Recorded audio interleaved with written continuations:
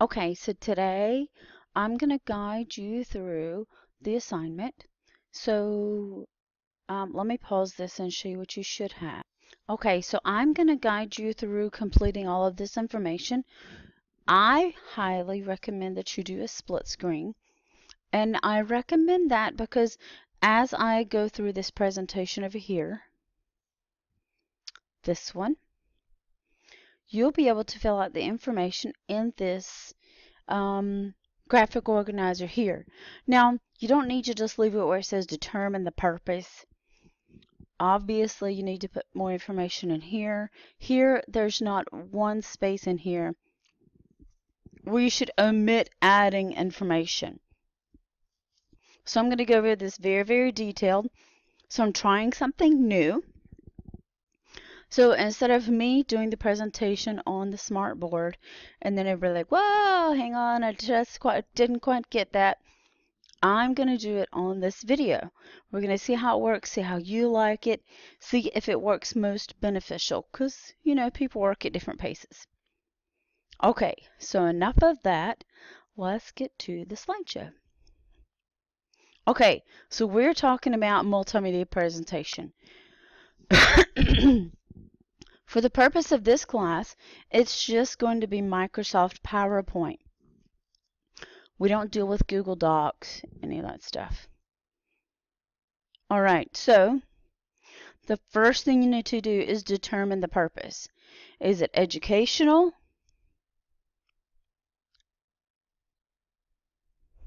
Is it a persuasive presentation?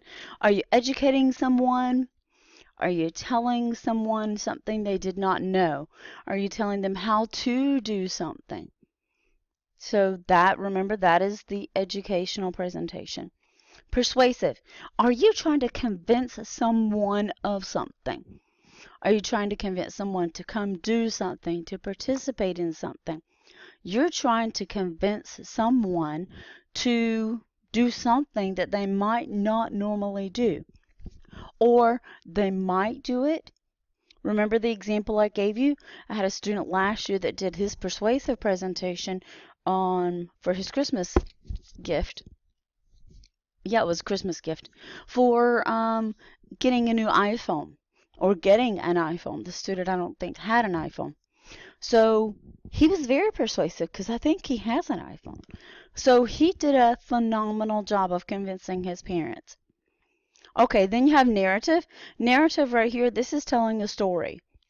So this is, for example, the girl, she went to the prom already and she wanted to tell her friends about how her day was, or you could do like a 8th grade social. Perfect idea. So you know we always have an 8th grade social. So you could do it about the 8th grade social at the end of the year, where you could have pictures of it before, pictures of you and your friends, telling them about it. So I want to be very clear that these are 3 distinctive purposes. Okay, so step 2 is identify your target audience. Who is the audience? So the first way you can do that is by determining the age group. Anytime you use age group to determine the audience, you must be very, I didn't want it to do that. You must be very, very specific. For example, teens or youth age 12 to 16. Now, if you just say youth what age? Youth could mean like children my daughter's age, ages 10 to 16, ages 10 to 18. So you have to be very specific of who your target audience is, because you will tweak your presentation based on the audience that you've chosen. You would not use the same logo, the same, what are those words? All those same verbiage for 16-year-olds that you would for middle schoolers. They just don't use the same wording. They don't use the same language. They do use the word like a lot. So common interest, you could also identify your target audience by common interest. Common interest is as it sounds. It's very simple. It's a common interest that this group shares. So here are some examples. They could share the same interest in sports, like there could be a Cowboys fan, they could be a Braves fan. They might like Legos, like the game, the little toy Legos. Or you could be really into video games. Now, you could be very specific when you talk about video games. When you talk about video games here, you could be talking about Call of Duty or Minecraft, because those are two very distinctly different games that have distinctly different gamers. Not necessarily the same kind of person plays both games. Or you could identify your target audience through group membership. Right here, this is things that you have to be members of, like Boy Scouts, sports teams. I don't know. I'm not so good at that because I wasn't in a lot of group memberships. Or it could be the 6th grade class, 7th grade class, 8th grade class, because you have to be a member of the 6th grade class to understand some 6th grade things. Okay, so I hope that's pretty clear. All right, step 3, you're going to storyboard the content. A storyboard is nothing more, think of it like a comic strip. So it's a collection of frames and it's on a piece of paper. Yes, I did say the word paper. Please don't fall out of your seat. So it is on a piece of paper and you use it to determine the number of slides, and you use it to help put your presentation in the right order. A lot of times, and I see this when students come in to work on things, they start to do it and then it's out of order and they're like, I have to get this to over here. This helps you just slow the process down and really think it through. Okay, step 4, select a design. So you have to make sure it's appropriate for the purpose of the presentation. You want to do colors and designs. You can also use templates.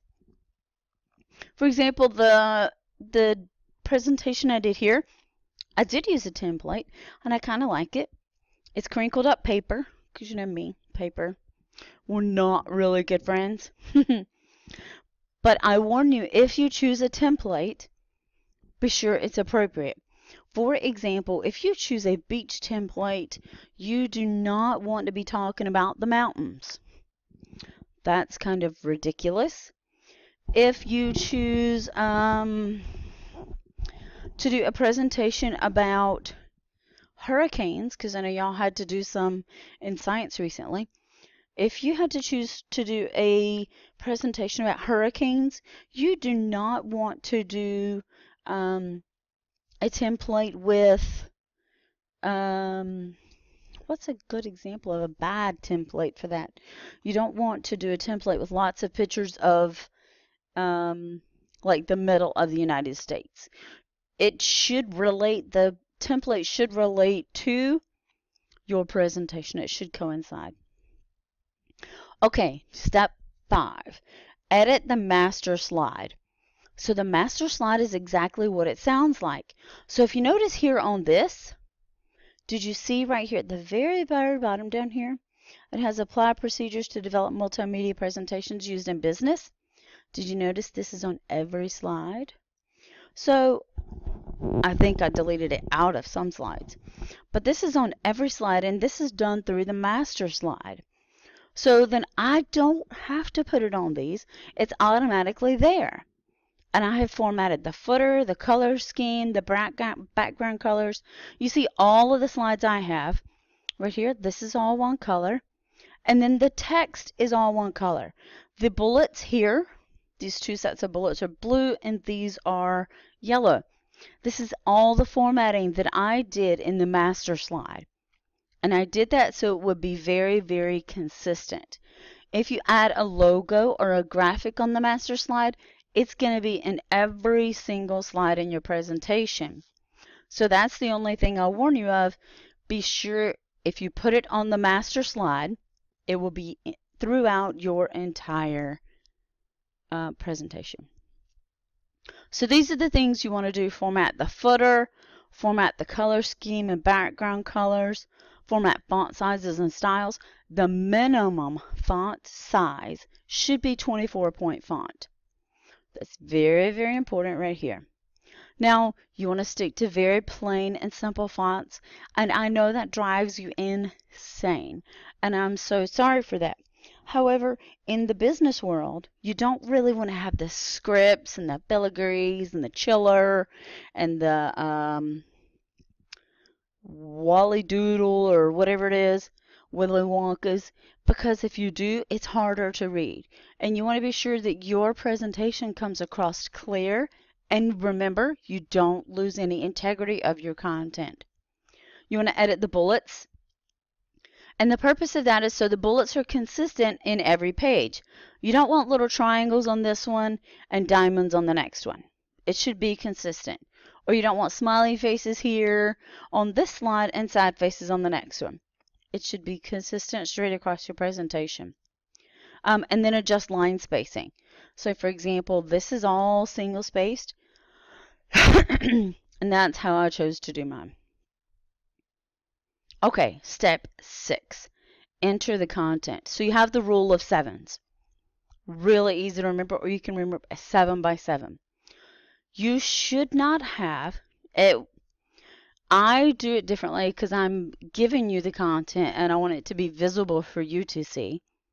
When you're doing a presentation, you want people to have to rely on you to get the information. So there should not be more than 7 lines of text per slide. So let's go back to this one. Would this one pass or fail? This is 1. So looking at this is 1, 2, 3, 4, 5, 6, 7. So this one would be a fail. Unless you could group this together. This would be 1, 2, 3, 4, 5, 6, 7. I'm kind of close, but I'm pushing it. Okay, so 7 lines of text per slide, 7 words per line. You do not want your audience to strictly be reading from your PowerPoint here and not pay you any attention. That would probably be very annoying, and you'd pick up on it and you'd be really like, are these people not listening to me? So remember, enter the content, the rule of 7s, 7 by 7. 7 lines of text per slide, 7 words per line. Super important. Okay, and you have to have appropriate language and grammar for your target audience. If your target audience is for, let's just say, what's a good group? Let's say it's for elementary school. You do not want to use the slang from middle school because it just hasn't gotten there yet. It's a little slower to get to middle school. And then they're not going to necessarily understand what you're talking about. And you should have appropriate language. Remember what we talked about? Using the correct word. So be sure you're not using a homophone like meet, M-E-E-T, and meet, M-E-A-T. That could cause some serious problems in your presentation. So you also want to check for any spelling errors. Alright, so now you add step 7, add and format graphics, audio, and video. So you want these graphics to enhance your presentation, not to distract from your presentation. So you want to place your image close enough that it illustrates the text. So for example, if you have these two together, you might be able to connect the dots. You know that the light bulb goes with "we had a bright idea." But if it's closer together, it's very clear that you're like, we had a bright idea. Ding, ding, ding. Here's a light bulb. We had a great idea. So that's pretty clear. You don't want to make your image too big, because if you notice, this image is a little bit bigger, or too small. And my little word small over here. So both of these images are appropriate size. It depends on how you're going to be using them. But don't make one giant just because you really want to emphasize it. It should just enhance your content. Alright, so use consistent graphic types. This is a cartoon or clip art. If you choose to use cartoon or clip art, your entire presentation must be cartoon or clip art. You can't go back and forth. You can't go this one, oh, I'm going to use cartoon. No, I'm going to use a picture. Oh, no, no, no, no. No. That's super unprofessional, and it's very inconsistent. So you cannot ever mix cartoon and photograph. Cool? Got it? This is a photograph. This is cartoon. All right, so the file size image should not slow down your presentation, meaning you should not have an image so big that your presentation slows down. That does happen. It's generally a very large image that you're putting in there. Hopefully, we're not going to have anyone with that problem. Okay, so you should have consistent format, consistent sizing. These are pretty equal sizes. The only problem is one's clip art and one is picture. Okay, audio and video. How will the file play? So if you have audio, how is it going to play? That didn't do what I wanted. How will the file play? Will it be on a click? Will it be automatic? You see here, like I clicked something, I clicked in the wrong place, and it went to a different slide. So how is it going to play in your document? What is the next process after that? Okay, and will the file be embedded or linked? So here's the difference. Embedded. That didn't go where I wanted either. I apparently messed. Okay, so here we go. I messed with my own macros, my errors. Okay, so determine how the file will play. Will also your presentation be looped? Meaning, you know how you see the kiosk at the mall, I hope? And they sometimes have a TV there and it's automatically scrolling through one screen to the next. So is it automatically going to play, or is it going to play on a click? Let's see if I can find my linked. All right, so a linked object, it means the presentation file saves the actual file name as opposed to the whole file. So what that means, summing it up, this down here is a link. So if I click on it,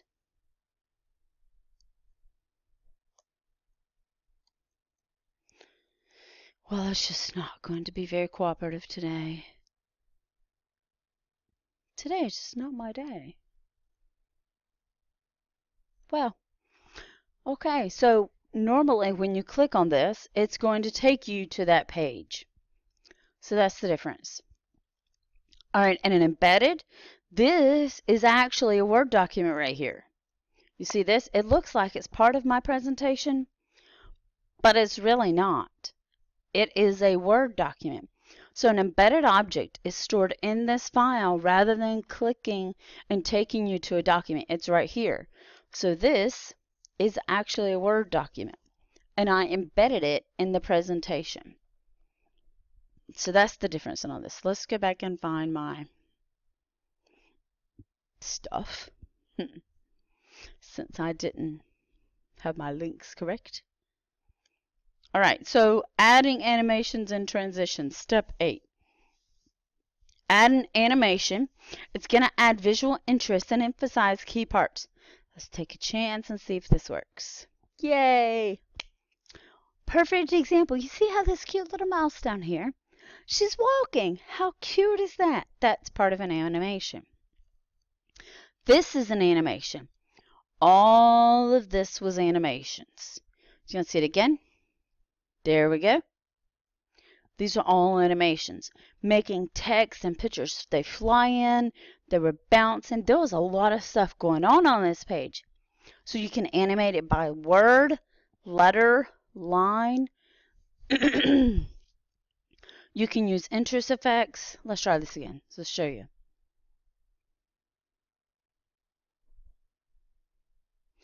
So you see it. This is by group. So it added them by line, okay? And that's how I chose for it to be entered. And you can use dimming. See how this is here? This is a different color because you might want to focus the reader's information on this, on the word animation.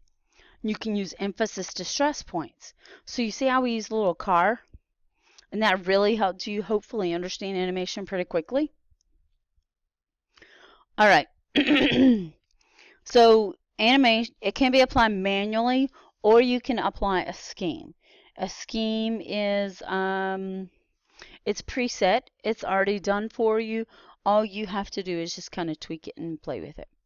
All right, transitions, they control the flow of information.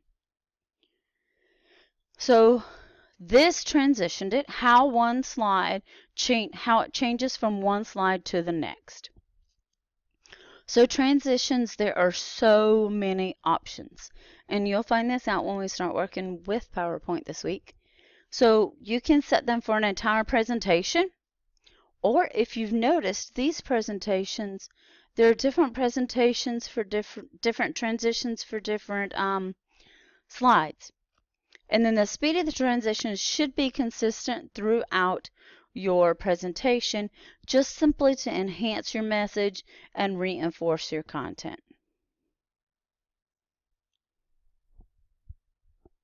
All right. So number 9 is practice. You have to practice. You could sit there and say, yep, I did it.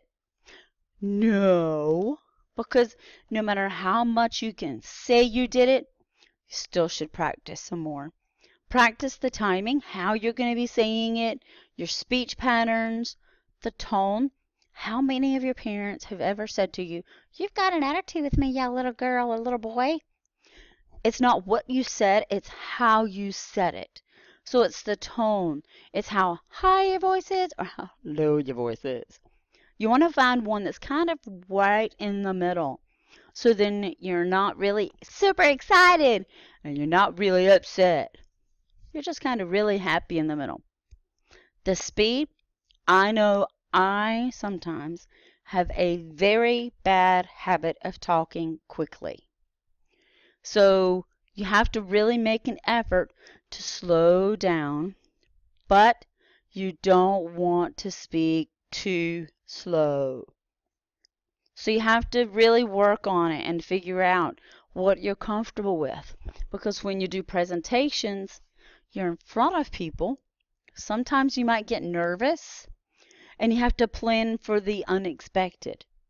I've learned to plan for anything that can go wrong will definitely probably go wrong. Okay, and transition phrases. It's the way you change from one slide to the next. So you'd be like, okay, so you ready to go? We're going to go on to step 10. It's how you change over your words to introduce the next one. So step 10, revising as needed. See how I did that smooth transition there? All right, so repeat steps 4 through 9, and you should fine-tune the presentation. You should always go back and look at your presentation. It should never be erased to the finish line.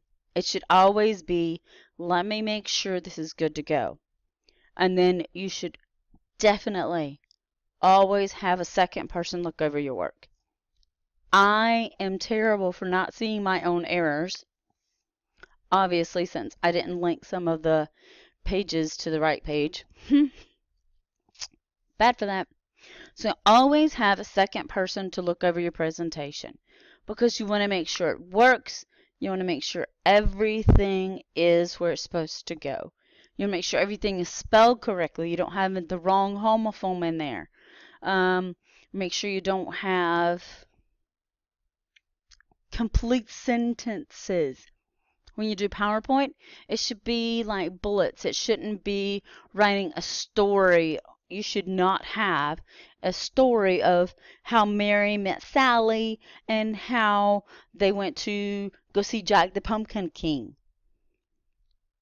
You should not have the words to a story here. Now having a picture here of Jack the Pumpkin King and Mary and Sally over here, great. And then some words to highlight it. So as you're telling the story, the picture emphasizes the story you're telling and it complements it. So I hope you got all of this. It's super duper easy. If there are any slides you missed, go back, pause it, go back through it again. So we're going to give this a whirl, see if you like this as opposed to the other way. We'll see what works best. I'm definitely always on board for trying something new. So I hope you all have a great day, and I will see you shortly.